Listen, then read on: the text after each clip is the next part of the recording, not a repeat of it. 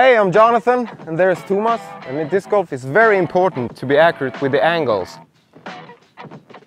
and the distance, especially with the approaches. Är du med?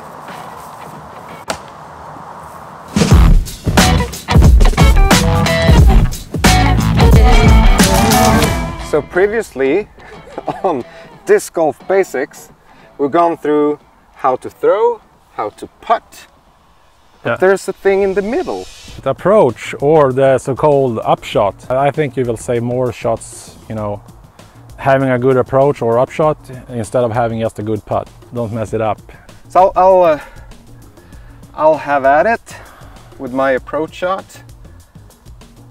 You have what? There's the almighty hyzer again. The hyzer. Yeah. An old friend. Yeah, it was a common approach for a beginner.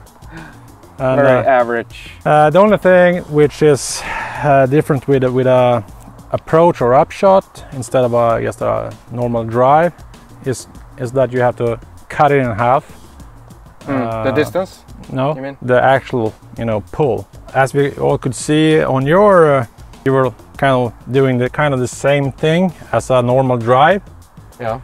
But then you try to slow it down, which is pretty common. And then you just it kind of it's an in-between shot. When I was young, I was thinking about how can I make an approach shot easy and have some reference points, so I can actually, you know, do it over and over again. I started thinking about my positioning the body, which is one thing. It's just open up the front foot a little bit, open up your hip, and then doing the half pull back. And then you can actually, you know, put in the disc on a board or something. Stroking it. You can brush the board. And you have complete control over the angle of the disc. Yeah. You can see if you need a slight anhyzer or slight hyzer or just flat. Then you just pull your body a little bit back like this. And your shoulders should move like a little bit round, but then shouldn't be, you know, too far back, because then you have to, you know, turn your head. You can almost feel like you're pushing the left hand if you're righty, like this. Complete control of the angle, and you should have a slight anhyzer if you're gonna land it flat. You can actually, without a huge risk, go for the chains even from like distance like this, and it will kind of stop like that, and try to move, you know, your body kind of smooth. Juken. Be under the roof a little bit, and then when you're starting, kind of push the disc and have a smooth follow through.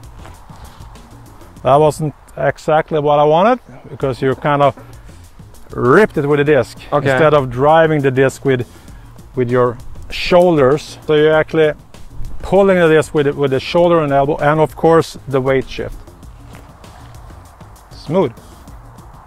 Nice. So how do I know how hard to throw? If you can control the disc and you can actually see for yourself, okay, I'm gonna have this angle, and then you can actually release it in an angle, it's easier to actually learn. What about, this is a sort of a close distance. What happens if it's a longer distance?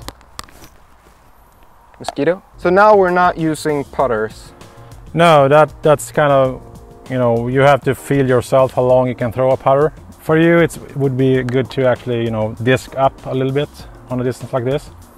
What does that mean? You take a slightly a slightly faster disc, but you can basically almost like throw with the same kind of motion, and you will end up a little bit further. So it's easy to go like from 150, 180, 200 and have kind of the same like motion. And you can also do a slight walk up like this. Okay. And then you will have some extra distance just because of that. Yeah, that's pretty good.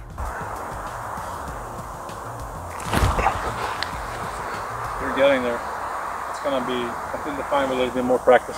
If you liked this video, please give it some love, and if you're new to the channel,